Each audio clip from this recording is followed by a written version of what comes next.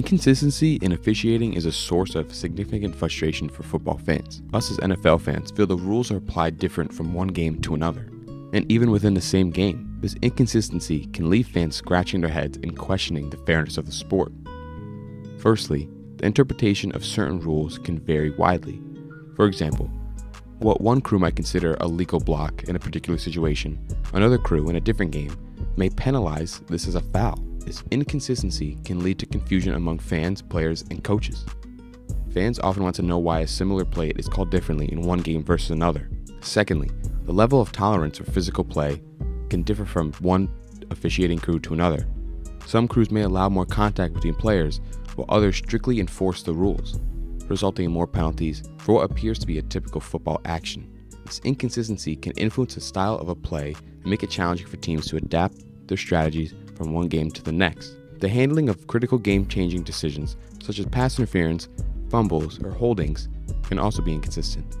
What's considered a pass interference in one game might not be in another, and it's often unclear why one situation merits a review, while a similar one does not get a single review at all.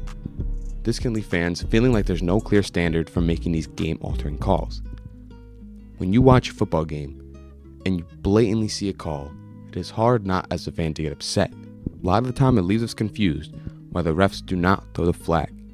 They make the call one game, or the play before, the down before, and the next drive, they don't call the same thing. The lack of consistency is just never there with refs. It goes for any team. One of the biggest things to me is the holding calls, especially on offensive linemen. You watch any play, and all you see is holding. But then when something good happens, they get called for it. It gets called back. It does not make sense. The refs normally only see these holding penalties when it's in big moments. In essence, fans want to see a more consistent application of the rules, not only to ensure fairness, but also to enhance their enjoyment of the sport. They want to know that their team is playing on a level playing field and that the outcome of the game isn't influenced by the interpretations of the rules by the officiating crew. Addressing this inconsistency is a significant concern for football fans who simply want the game to be governed by clear and consistent standards.